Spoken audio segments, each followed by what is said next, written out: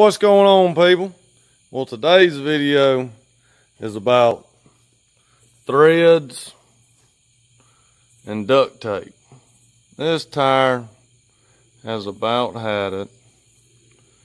I wiped the mud off and we're going to cover up them thread spots with some duct tape and drive and see what happens. I personally think the tire's going to be just fine. It's going to go for another good old trip. It's currently like dark outside. It's pretty late. I'm going to take the trailer to the house, which is just down my driveway, after I get it duct taped, and let it sit for a few hours while I sleep. Run up the road in the morning. We're going to go pick up some produce and watermelon and stuff. Let's put some tape on it and see what happens.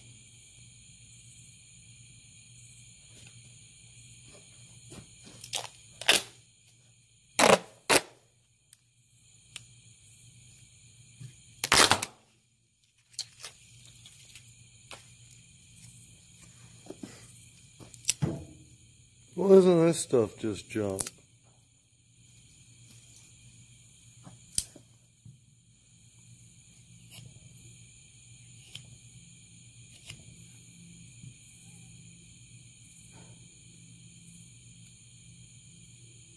Well, the Duct Tape Pro is already separating. I guess it done got too hot and gluing itself together, so we're going to peel back a couple layers and get down to some good tape.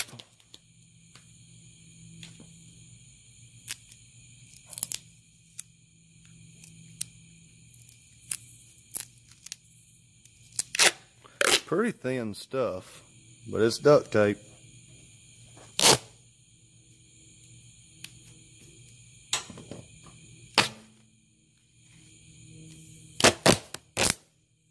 Oh my goodness, come on. Alright, so we got the Duct Tape Pro.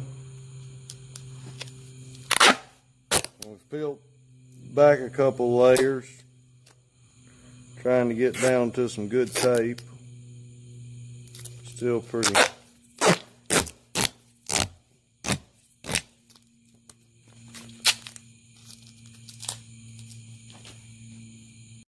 Alright, so we got the Duct Tape Pro.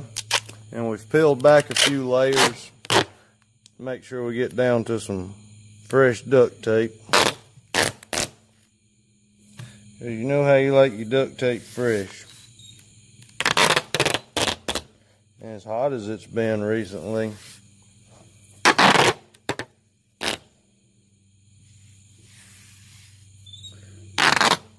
no good for it. If you do this at home, watch out for them threads. They metal, and them little spikes, man, that wire, it hurts if it gets into you. We'll have to try to get that to go down in that wire.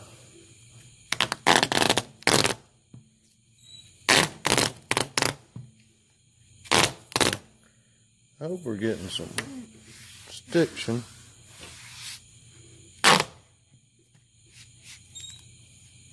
Alright, there's one layer right there. Let's put one on a little bit more on the inside where it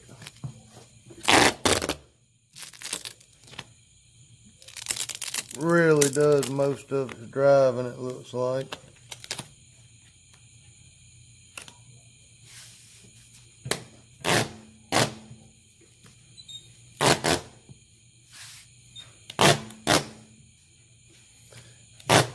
Gorilla Tape may be better because at least it's black. It looks like a tire. Try to go through them wires. That gloves on them. Ow! Those are sharp.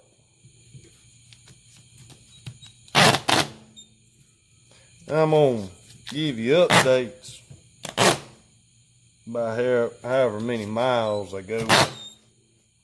And the way I see it, I mean, if it's wearing out duct tape, but you can hear my hub, sounds like it needs some grease in it. Ow.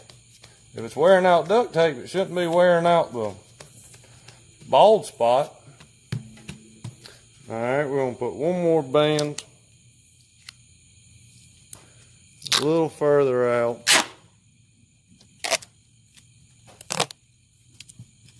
Have used old spotlight in the shop since it's dark. I don't have the best lighting here. Don't know if our electrical grid could hold it. I say let's put one more right down the middle. It's almost, look at that tread. Building up tread pattern. Might be raining, why we need that tread root.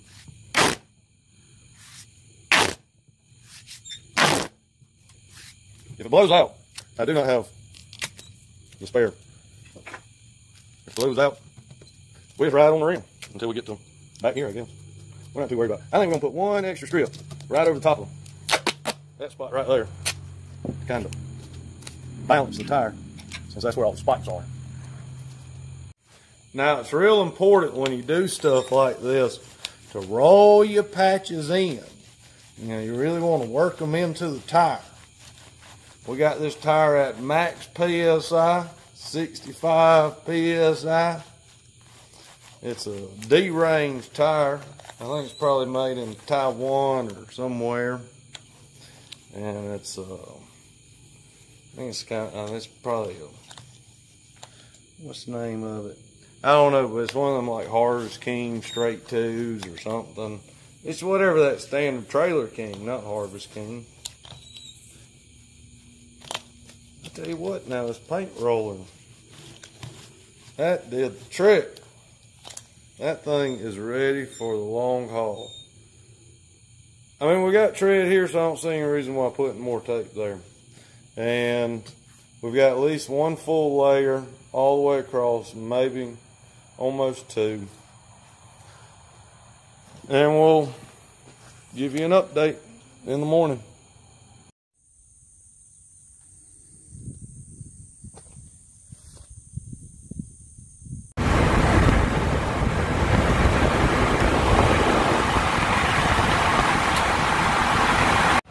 We're about 10 miles in and it's starting to flare, frayed a little.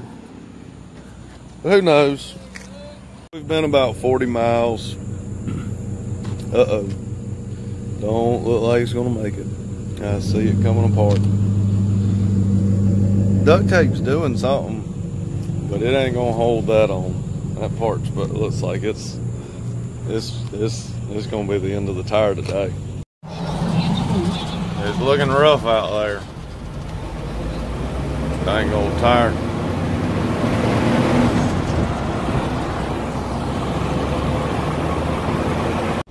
Current state of the tire. Starting to frail out right there.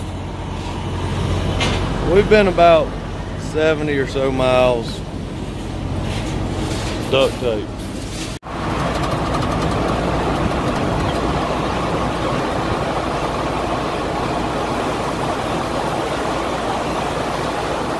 All right, so we're right at 200 and so miles. This is about 210 miles. I don't think duct tape's helping no more. Poor old tire.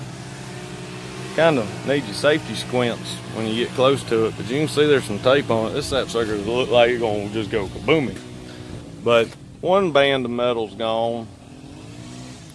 We got about 100 and so, maybe about 150 miles we'll be unhooked. Well, the tires came apart. The tread came off.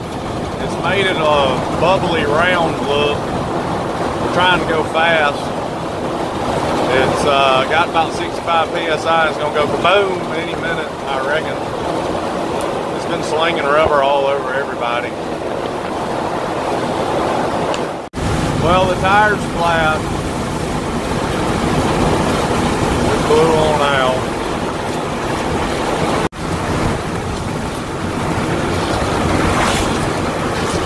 300 miles.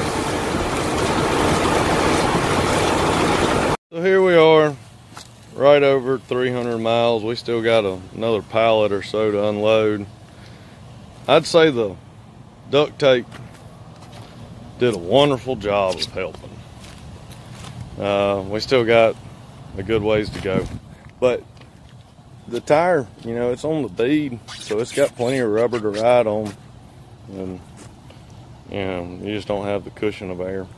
We're on the home stretch, about 330 miles or so.